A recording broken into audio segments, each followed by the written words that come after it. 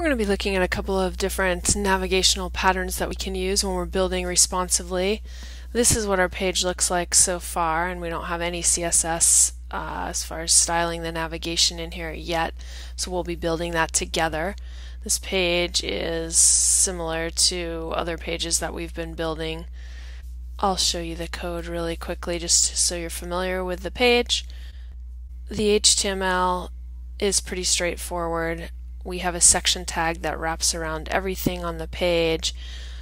Within that section tag there is a header which has the image and the headline. There is a nav tag which is new, and it simply contains an unordered list with list items that contain links. Then we have the aside that we've been using in other examples, and then we have an article tag which has an H2 and some paragraphs, followed by article tags with the featured class assigned to them, and those particular article tags create these boxes that contain information about the sharks. So that is the beginning portion of our page. We're going to look at the CSS quickly. The CSS is similar to other files that we've been working on, so I'm not going to spend very much time on that. All of these rules right here just style the overall basic HTML elements and tags that we're using. There's a rule for the article with the featured class that just has a border, sets padding, sets some margin settings. On the media queries, I just have some basic rules. I have here the rules for the featured article, and I set the width to 44% at full screen. This is so that the articles will create this two-column layout right here, and on the nth child odd of the featured articles, I'm assigning a right margin of 3%, and that is simply to create some spacing between the right and the left articles. Alright, let's start working on our navigation. I already have some comments in my code in the location where I'm going to place my navigation, so I'll be placing the navigation code here.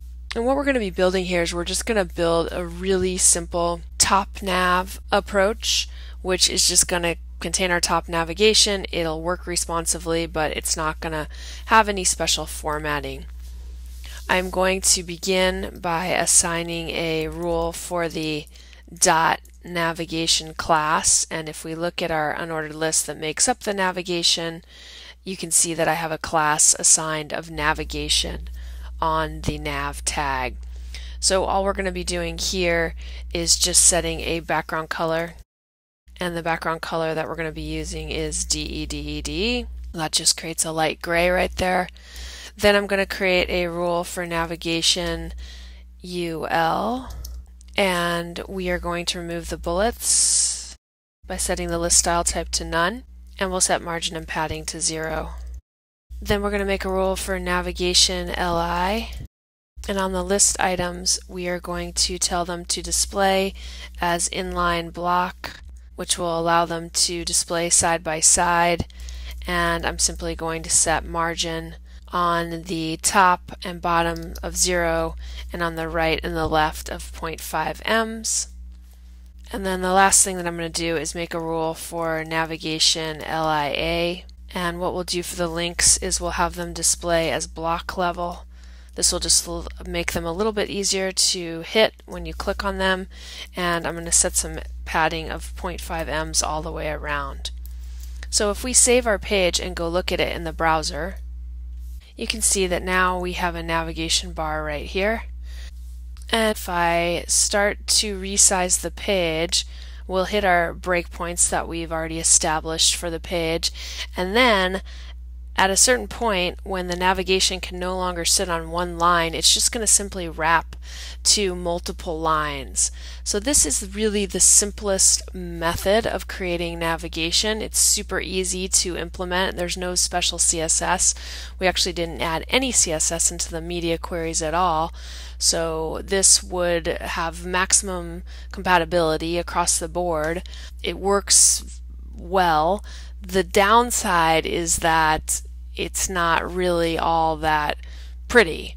this is what it looks like. So there's no real alignment. It's not following standard rules of design. It just doesn't look that polished, but it does function quite well. So this is just a simple example of something that you can do quick and easily, and it is in essence responsive navigation. We'll be looking at some ways that we can build upon this to make this page look a little bit more visually pleasing, and those are going to come up next.